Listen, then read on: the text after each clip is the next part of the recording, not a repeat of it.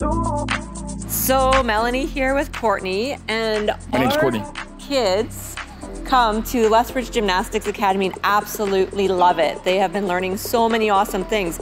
But before our kids were in gymnastics here, I had noticed that they had an amazing adult gymnastics class, which I was always intimidated to do because I can't even touch my toes. And now that the kids have gone here and I've got to know Andrea and Jamie a lot more, I was thinking, you know what? I'm gonna make Courtney do this because This is a terrible idea. Bad enough for me, but it's even worse for him. So we're here with an awesome local business, and Jamie, Coach Jamie, is going to teach us some type of gymnastics skills. I'm not sure what that's going to look like. I feel like I only heard about this today. He's heard about this for months. And yeah, so we're gonna pass over to Andrea. She's one of the owners of Lethbridge Gymnastics Academy to tell us a little bit more about what they do here and some camps coming up and all the awesomeness. And then we're going to do some gymnastics. All right, Andrea, tell us about the adult gymnastics class. So our principle here is that we are passionate about building physical literacy for life, and we often lose that as adults. So we want to get adults going upside down again, building that upper body strength, and having fun, because sometimes people think that going to the gym, you know, a typical gym is just like lifting weights and that sort of thing, but it's incredible the things that you can do in a gymnastics environment. And for old guys that used to be athletes? Yes, absolutely. Absolutely. How often do you do the adult gymnastics? We have one class a week running right now, and then once things get a little bit more back to normal, we usually run it twice a week.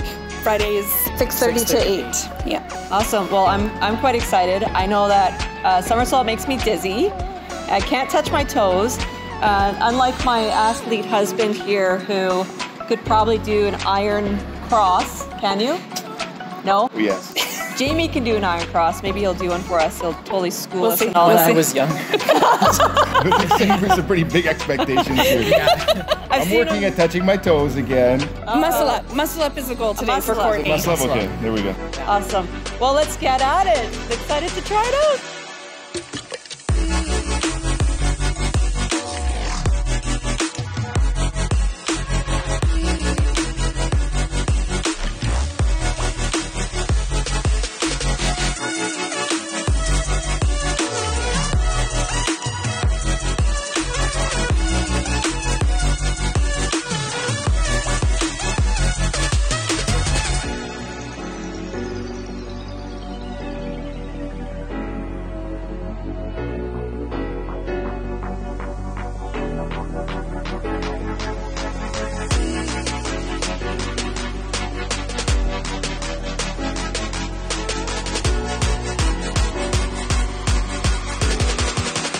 So what have we learned here today, Melanie? I learned that I don't suck as much as I thought I would, that it was really enjoyable. It actually, I'm going to start doing this. They have it Monday night, so I'm going to start coming. Friday nights. I'm going to come Friday nights.